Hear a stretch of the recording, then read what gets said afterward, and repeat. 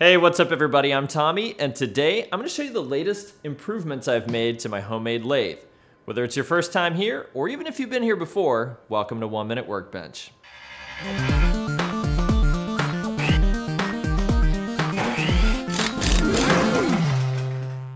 So a lot of you have recommended that I lower the tool rest on the lathe and add some steel to it to protect the wood from the gouges and the chisels that I'm using when I'm turning a piece. And so in this video, I'm just going to show you how I went about doing that. I removed the tool rest from the lathe and then removed the screws that hold the two pieces together.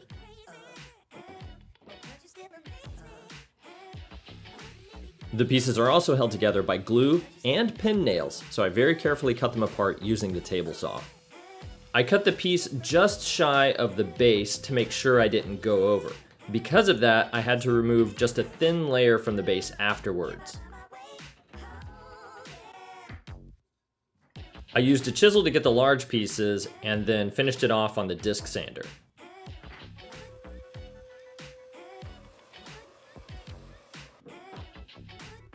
Then I made a mark for the cut that will reduce the height of the tool rest. Then I made an angled mark because a lot of you suggested that I put a slight angle on the tool rest.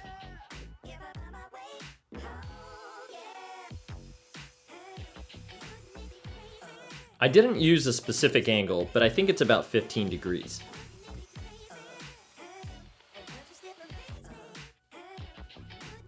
I just quickly cleaned up the edges of the cuts with a sanding sponge and then set out to reattach the two pieces.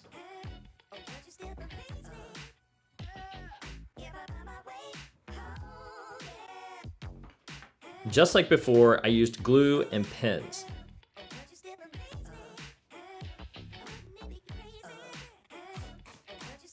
Then I clamped them together. The angled scrap from the last cut was perfect for helping me get the clamps to take hold. While that was drying, I started marking out my piece of steel. This is a 1/8 inch by 1 inch piece of plain steel. It cost me just a few bucks at Home Depot. I cut it down to size using my angle grinder chop saw. I cleaned up the sharp edges of the cut with a flat file, and then cleaned up the rest of the edges, which were also still a bit sharp from the factory. I used a flat file and some 150 grit sandpaper. I made my marks by lightly scratching the surface with my calipers and then hammering a small dimple at the center of each of my marks.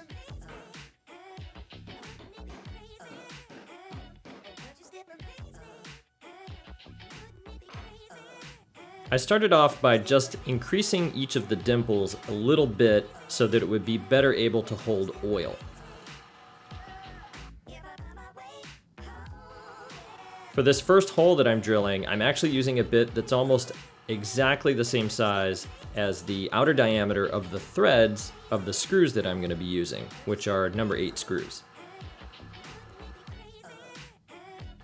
After I drilled the through holes, I used a countersink bit to make sure that the heads of the screws were going to be recessed below the surface of the metal piece. Before moving forward, I just tested a screw in each one of the holes to make sure I liked the way it looked. The fit was good, so I kept going.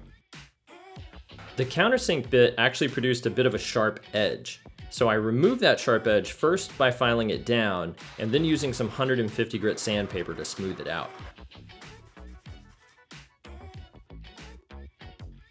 I then decided the overall surface could benefit from being smoothed out, and the quickest way to accomplish that was with the orbital sander. It was really starting to feel nice in my hands at this point.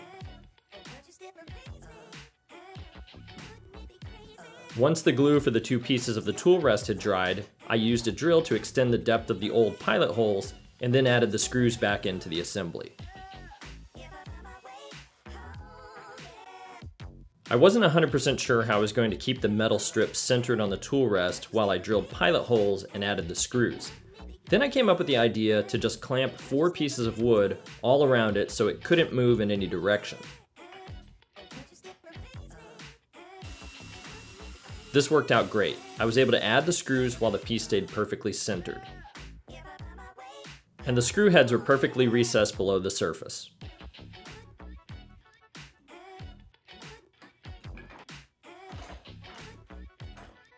Another simple addition I made was adding this fender washer, which just helps distribute the pressure a little bit better. I added just a little bit of paste wax to the steel to help prevent it from rusting. The tool rest looked great when I put it back on the lathe, and it felt like it was ready for a test. When testing on this first piece, I realized it was still slightly too high. So off camera, I reduced its height again so that it was just below the center of the workpiece. And now in this shot, you can see how it looks after lowering it again. The gouge is now angled just slightly upwards towards the workpiece. This feels a lot safer, and at the same time, it's much more comfortable to hold. The metal strip is awesome. It does a great job of reducing drag between the gouge and the tool rest, which makes for a very smooth sliding action. And at this point, the lathe is just a pleasure to use.